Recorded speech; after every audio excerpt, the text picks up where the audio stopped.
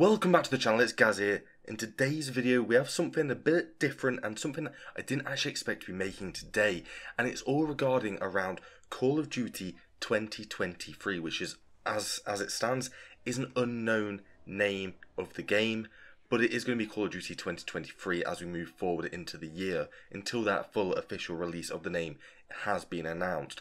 But there actually is some leaks out today, and there's something around dates and some alpha period, but let's just get straight into this. So as we know right now, the Call of Duty 2023 alpha logo has actually been leaked, and when I'm looking at this, it's very black and orange, and what other games were black and orange was actually the Black Ops series. So maybe Black Ops is going to be coming out at the end of this year, who knows, we don't quite know right now, but being orange and black, we can all imagine it's going to be the Black Ops series. So the leaks in the files, I will leave the guy's Twitter down in the description below if you want to go check it out yourself, but the dates for the game, code Gaia with the internal name Jupiter. So they're probably going to be calling it Jupiter until they release the full game, and the game code Gaia, that's probably just some internal game code that they're using to access this Jupiter. So the GL4 period is from April the 7th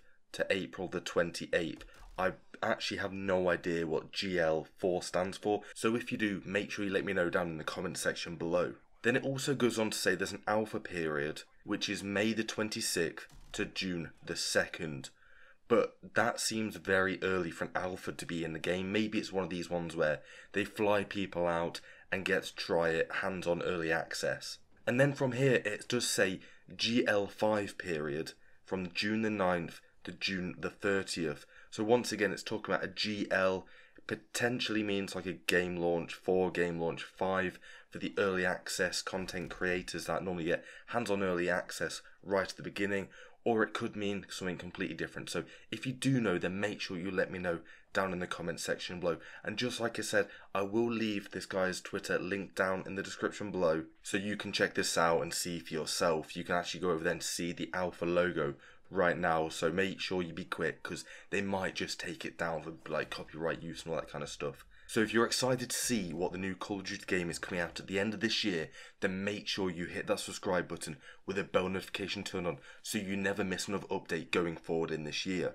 Hit the like button, hit the subscribe button, leave all your thoughts down in the comment section below, and I'll see you all in the next video. Thanks for watching, Gaz, and I'm out. Peace.